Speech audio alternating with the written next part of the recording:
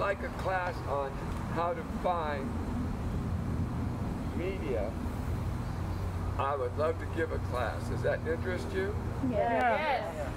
The clue will be, find out the power source, the political economic power source that you identify with, not the newsprint. It is important that in this process we utilize and exercise our resources to gather and to debate all sides of the particular topic.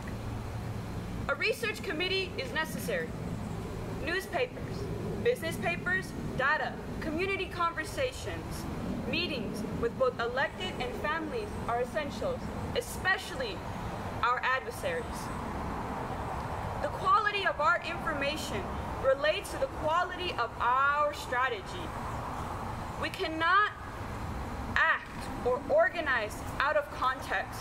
Information gathering in spirituality and in essence is a process which takes a collective effort to focus on the issue and problems of the concern, to understand the root and not the symptoms, and to get caught up in them, and to take the root and to create long-lasting difference rather than short-term solutions based on the evidence.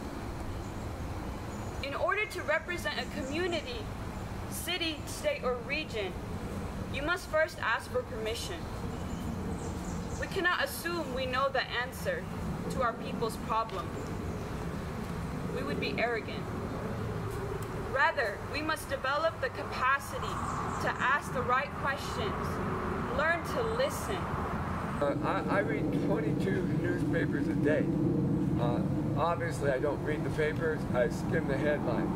And then I read articles of economic or political importance. The purpose of information gathering for a nonviolence campaign is to recognize the cultural, economic, and political pieces that ties to a particular concern. It needs to be well-researched, and the focus should be geography-based. It's also an effort that's done by more than one person. That's because information gathering is best gathered by people with different views. When you gather information, unlearn what you've been taught before, and come to a situation with an open mind. Here's why.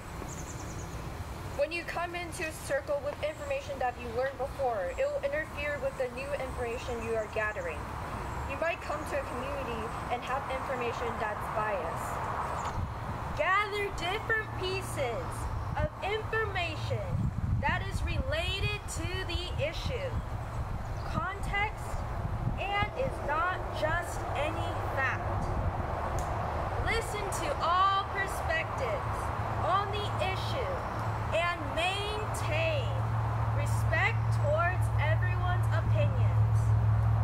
Understand the geographical location if it has any relevance to the issue.